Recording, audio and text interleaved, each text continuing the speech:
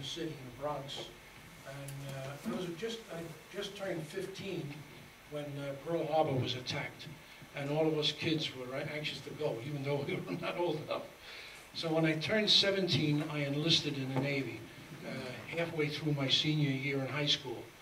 The deal in those days was that if you had good grades and you had a skill that the military needed, you could enlist without finishing the senior year, and then your parents could pick up your diploma at the time they would have had to graduate.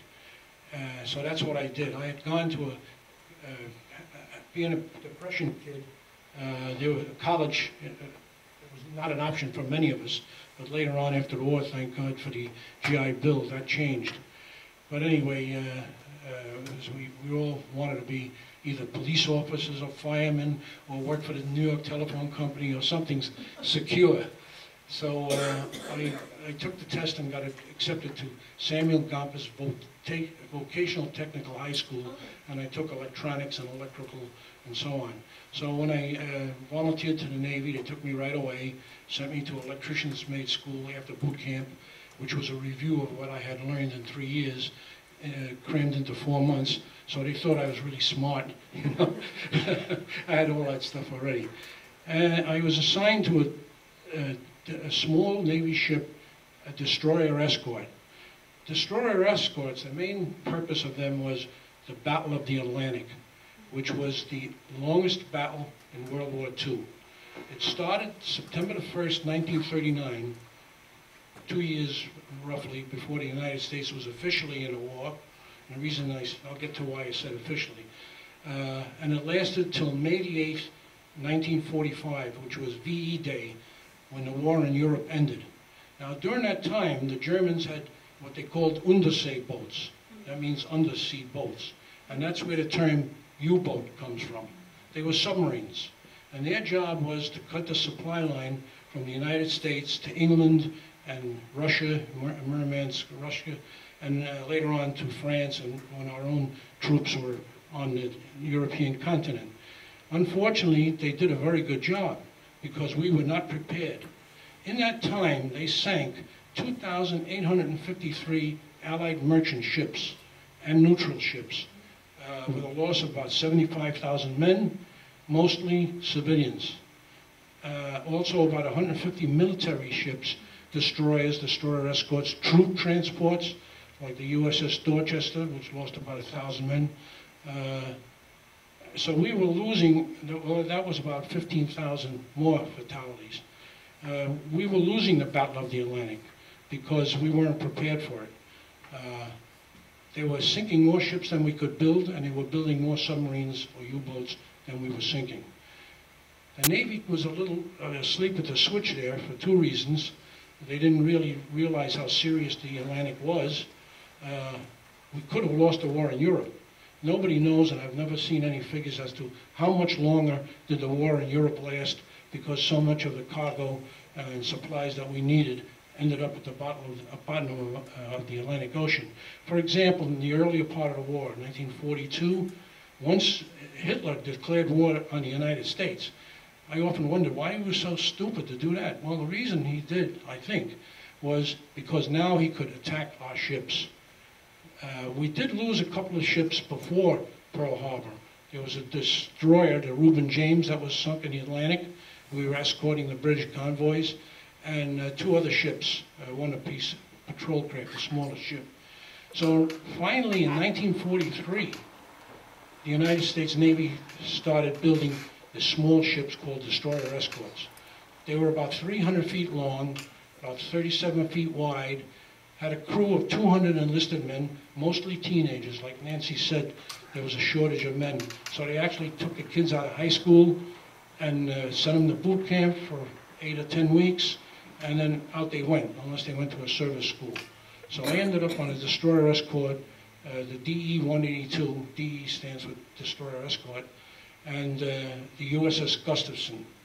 We served initially in the Atlantic Ocean,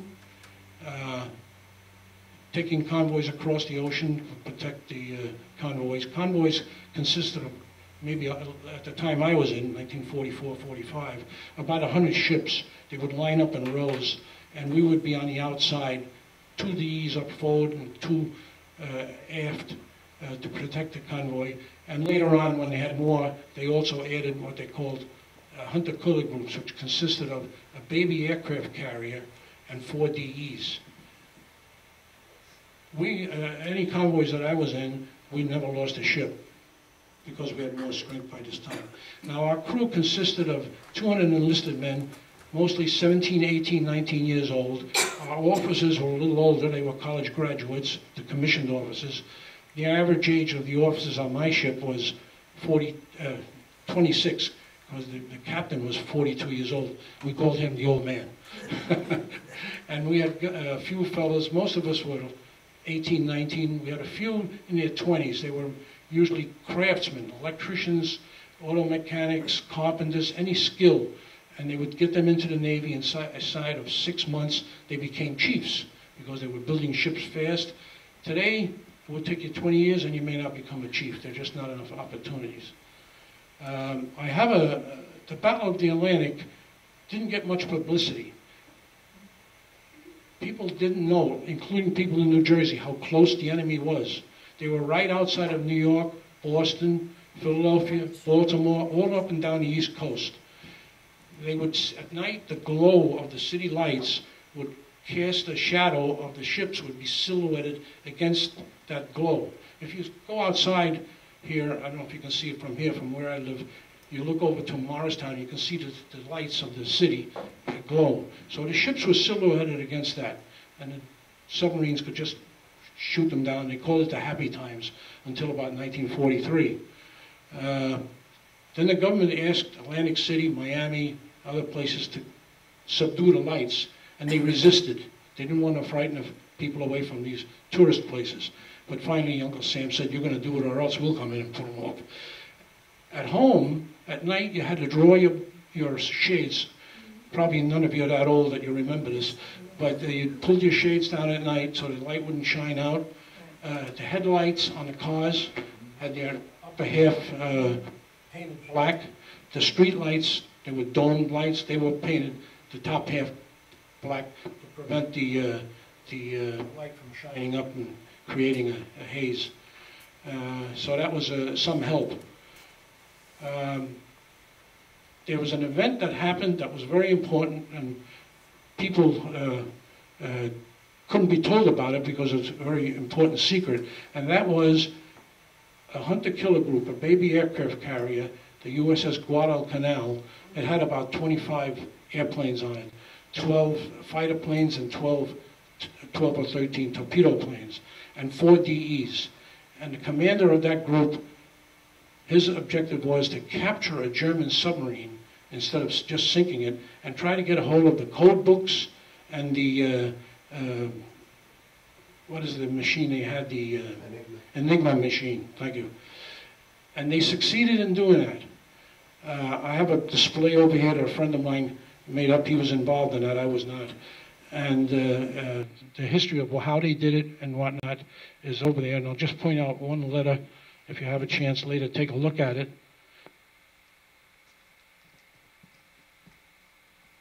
It was called the U-505, and it's now on display since about 1950 in Chicago, the Museum of Science and Industry.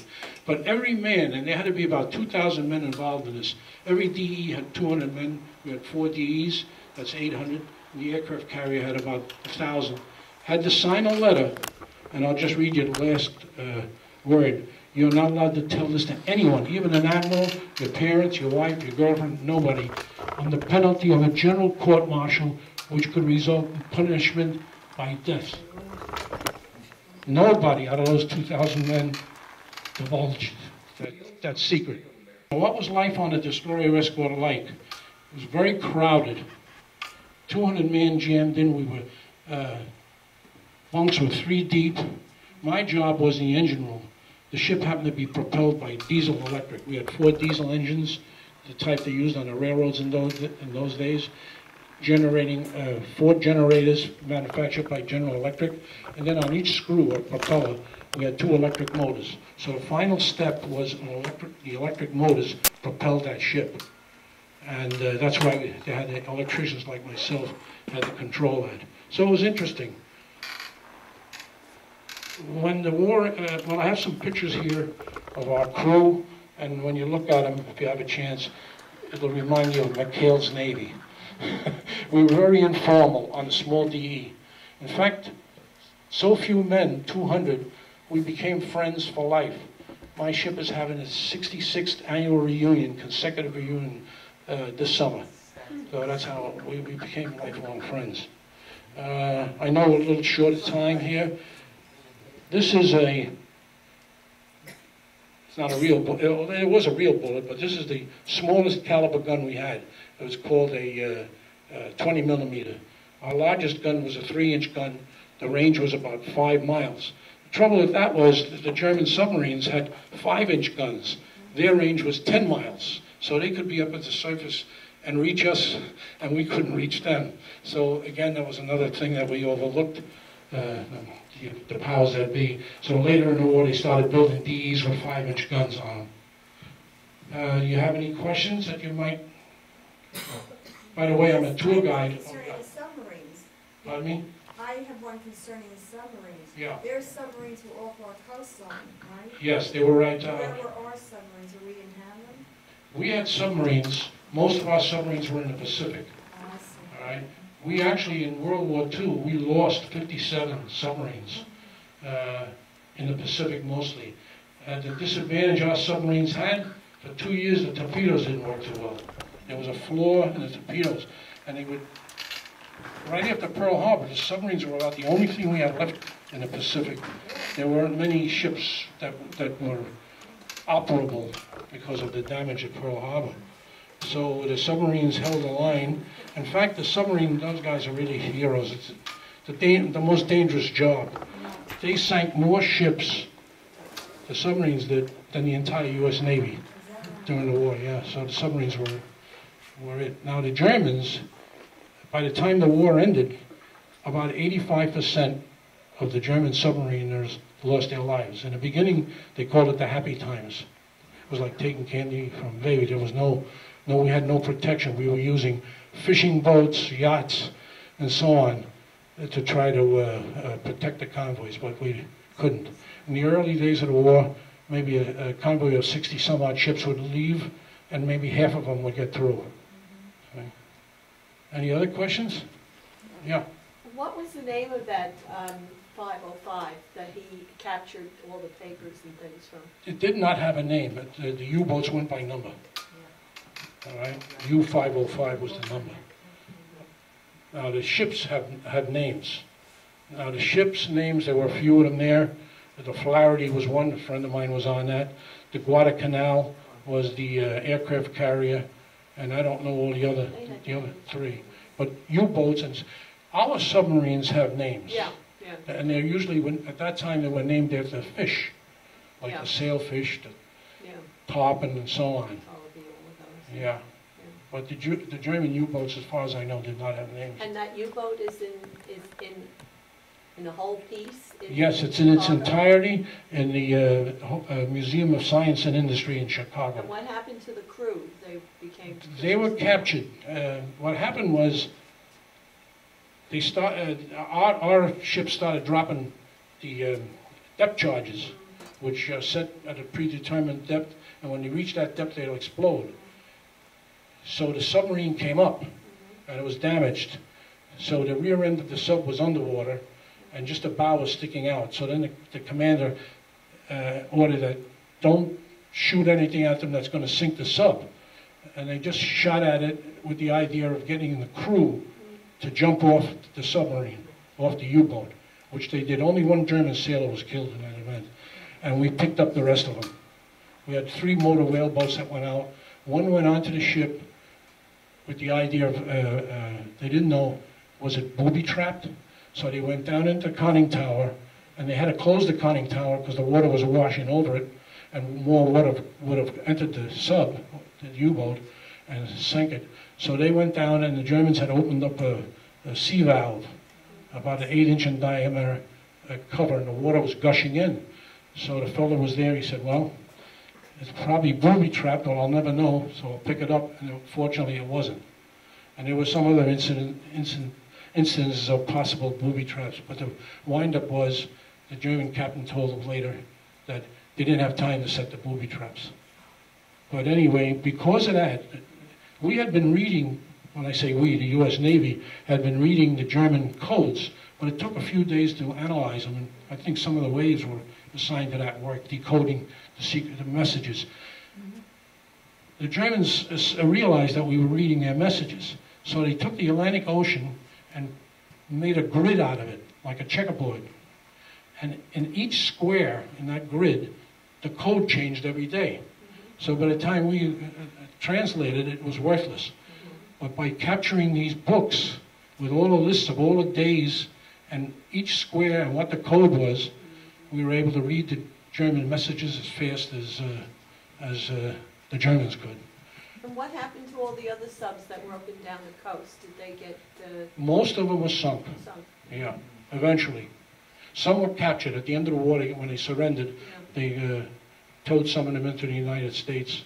And by the way, this U-505, they were going to tow it into Casablanca, but Casablanca was a nest of spies from every country, so at the last minute it was changed, and they towed it to Bermuda. And one of the things they did, the Germans had developed an acoustic torpedo.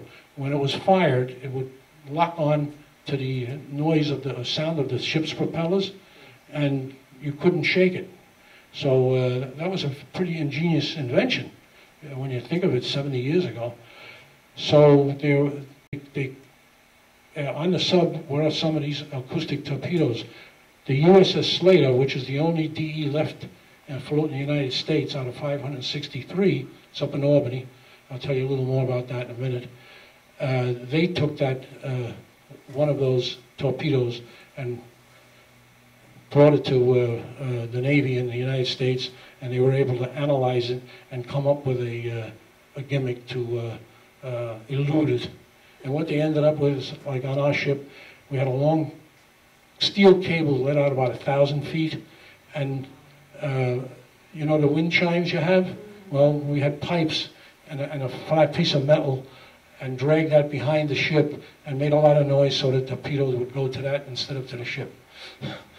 So, I'm a volunteer tour guide. There were 563 DEs built during World War II. There's only one left in the United States, and it's in Albany, New York, on the Hudson River. And it's been restored to the way it looked in August 1945. So if you're ever going up to Albany or any in that neighborhood, excuse me, you can give me a call. My number's in the phone book, and I'll take you on a tour around the ship. It's like going back into a time capsule from 1945. Now, when the ship was in the Atlantic, it had, I have a model here of it, you can take a look at it.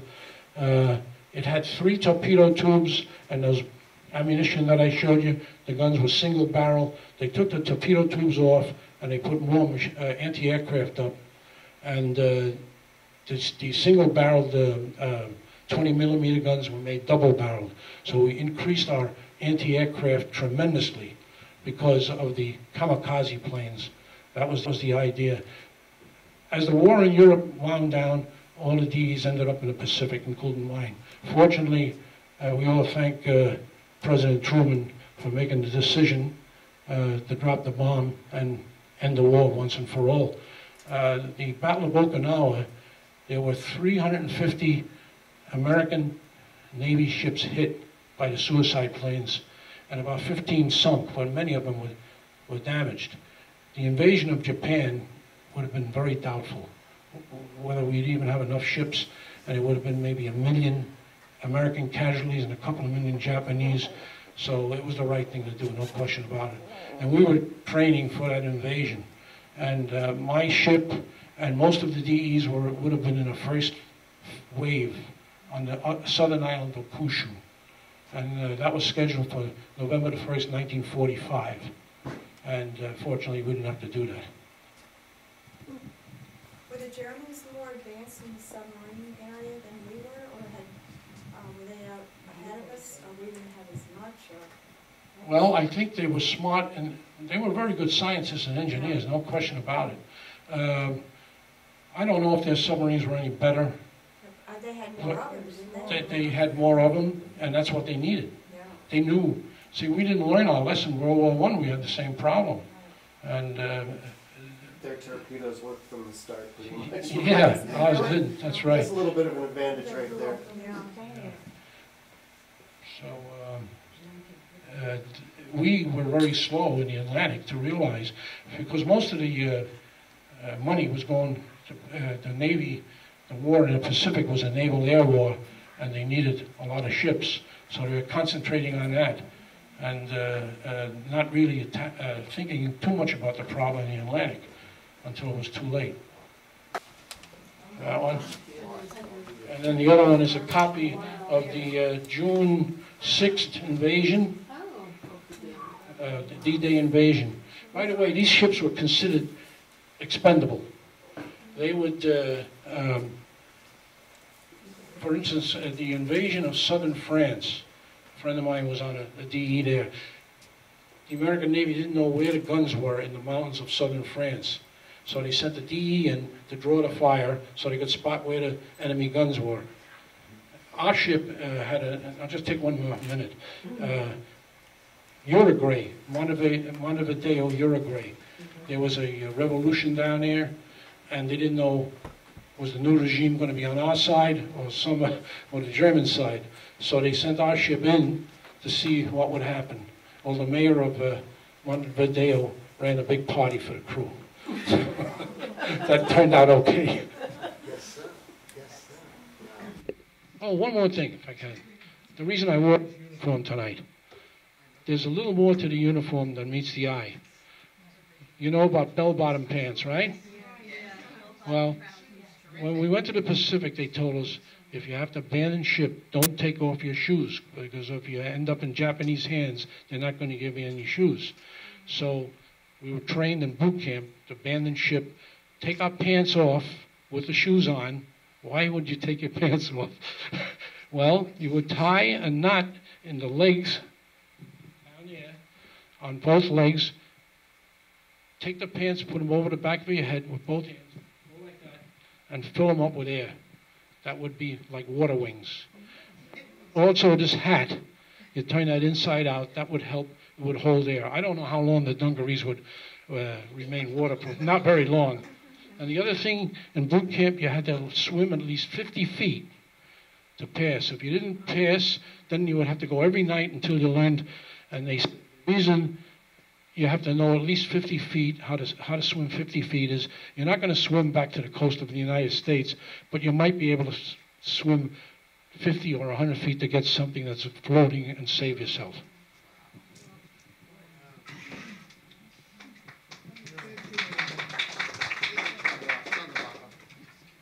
Anyway, as you look at the artifacts, contemplate the fact that this honor roll represents a lot of families in this town and in this township, and they deserve the respect. This honor roll ought to be put somewhere where it's seen more frequently.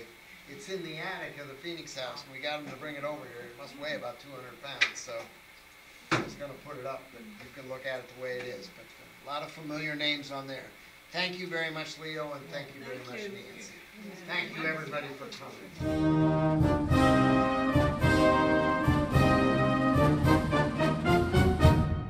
coming.